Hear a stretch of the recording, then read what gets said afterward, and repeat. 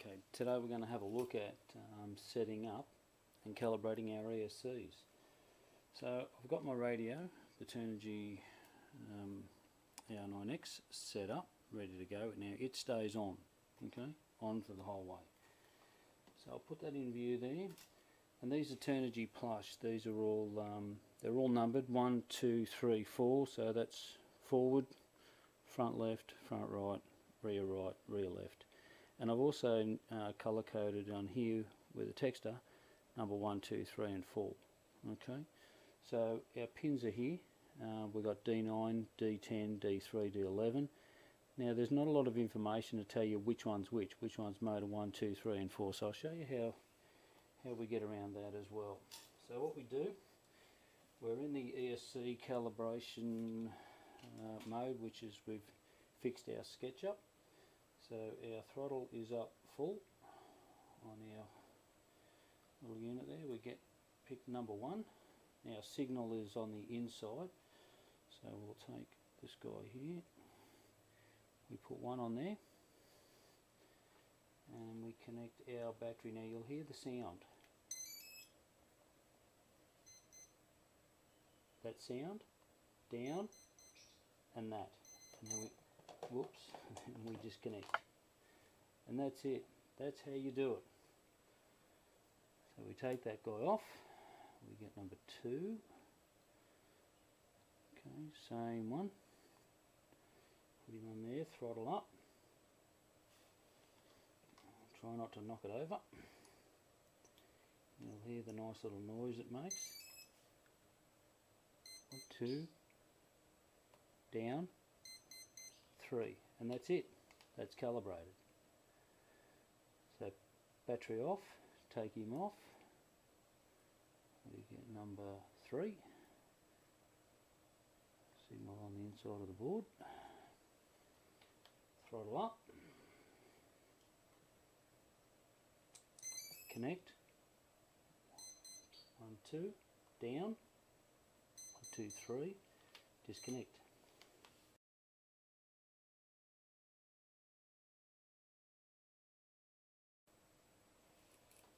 So we're going to set up our ESCs now. These are the Turnigy Plush, and this is a little programming card you get. So we'll show you how that works. So all the ESCs are on the board, on the copter. They're all plugged in. So we just plug our battery in, and all we do is we get here. Now it's got a little sketch here. That's what I like about these guys here. Stick that there. Hopefully we can see that. Plug in our battery.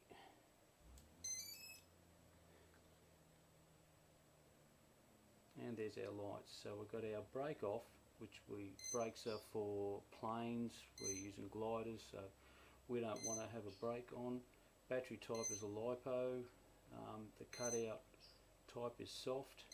The cutout voltage is high, and what that means is each cell has got a minimum, so that's the highest, so you don't kill your battery. Your start mode, I got a soft mode for these. You can have a very soft or normal. I have soft. Timing is high.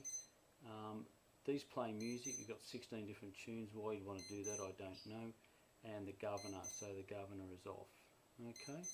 So if you wanted to change one of those, you just move this up and down, and of course this is your sideways one. Okay. So that's all you do. Cutout voltage is high.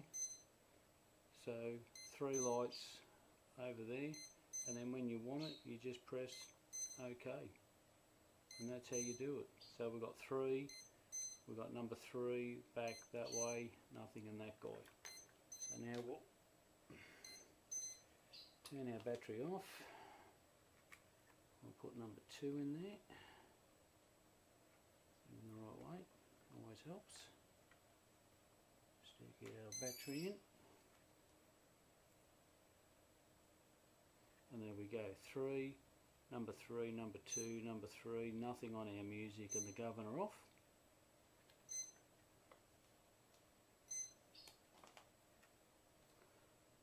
Now I have had this where it's had a bit of an issue. Where's number 3? It's had a bit of an issue, and it's reprogrammed all this, so it doesn't hurt when you're every so often, just to check and make sure if something's playing up with a board.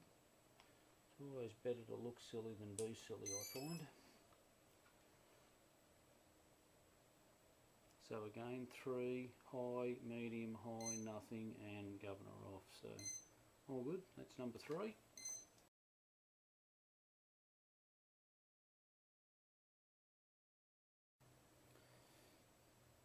Alright, so we're back again, and here is a bit of information on how to work out which motor goes where.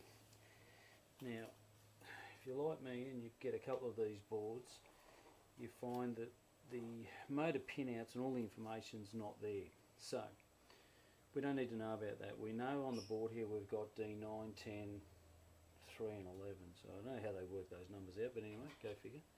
So what we've got is, what we need to know is that when the copter tilts down and tilts that way, that this motor wants to always come up. So we're looking for two things here.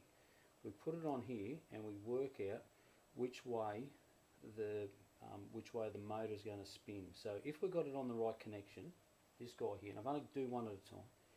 If you've got it on the right connection there, what will happen when it tilts down, it'll speed up, and when it tilts that way, because the lower motor always wants to speed up. So we'll see what happens. So at the moment we've got it on which one do we have it on? We've got it on D9.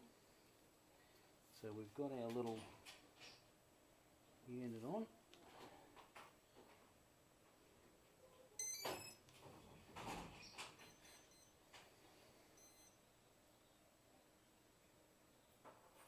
Okay, so we arm it.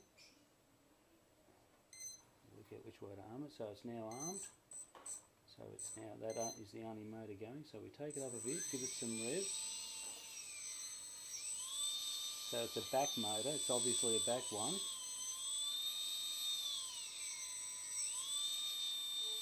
So that motor is number 3, so you can tell it's revving up, meaning it's a back motor,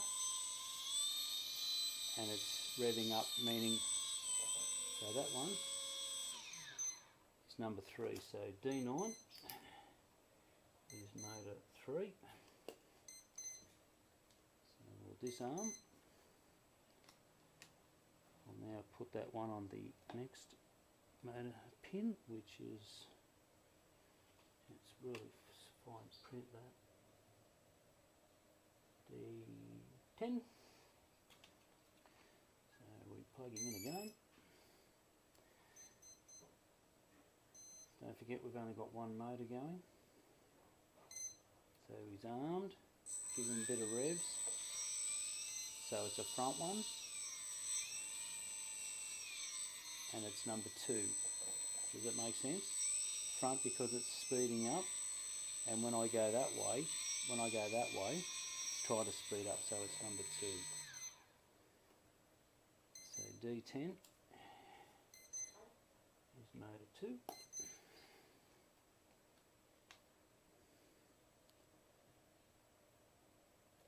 The next one along is D3 and D11, so all on there.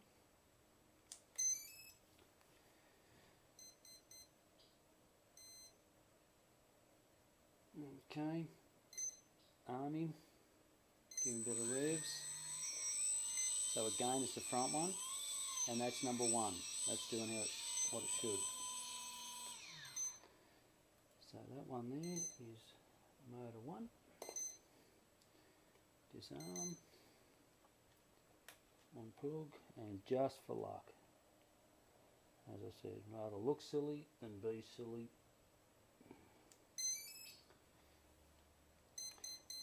Should be motor 4.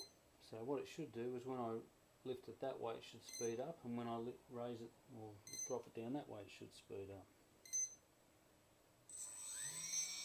So there's motor 4, yep, and it should.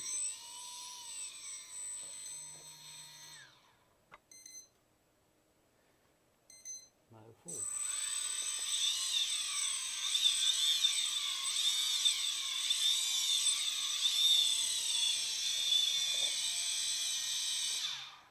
working as it should.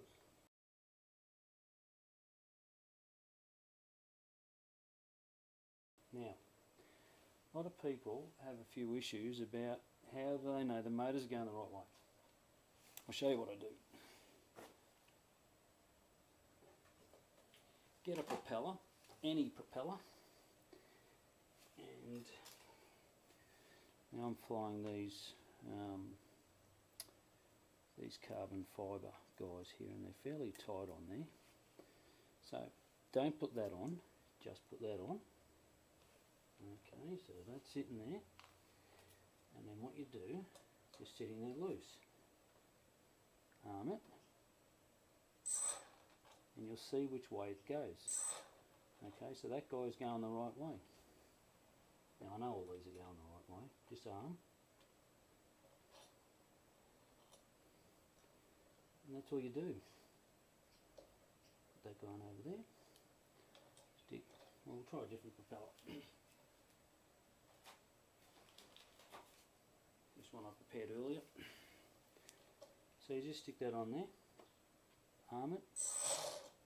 Now, of course, it's not going to do anything if you put your fingers in there. Okay, but that shows you how I check my props. That's all I do.